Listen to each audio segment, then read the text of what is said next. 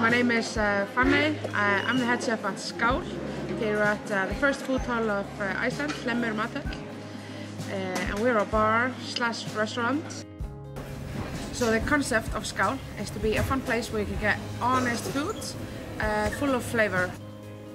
So the cauliflower dish is kind of buffalo chicken wings, but done with cauliflower. It's a common thing to do if you're a vegan or vegetarian. They have it all over the place. And I thought it'd be a fun spin to do a dish like that, because it suits perfectly with a really nice chilled glass of one of our nature white wines or some of our beer. So, but I wanted to mix it up. Instead of using blue cheese and fresh celery like you do in traditional hot chicken wings, I wanted to do a goat cheese mayo, and then I pickled the celery because you need the tanginess to go with the spiciness. The idea of the carrots is just to show the versatility of a vegetable. I cook the carrots with some seaweed salt from Saltwerk, and the seaweed gives it like an umami, almost like a meaty or fishy flavor that sometimes is hard to get from a vegetable.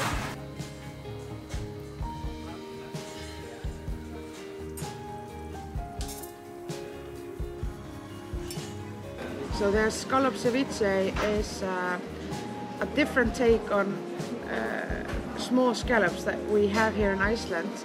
We use actually Faroe scallops. We wanted to have a fresher approach to scallop.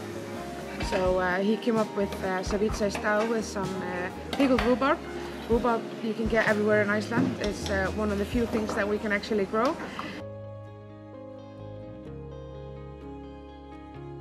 Together with grilled sourdough bread, where you get the smokiness and the fattiness of the butter that we brush it with. We think it's a perfect balanced dish for us. So when I'm thinking of new dishes, I really like to experiment with vegetables.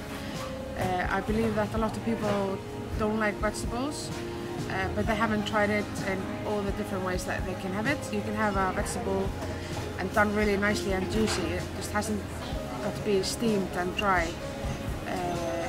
And my favorite moment is when a customer says, I can't believe I'm eating carrots, or I can't believe I'm eating cauliflower. That's the best thing.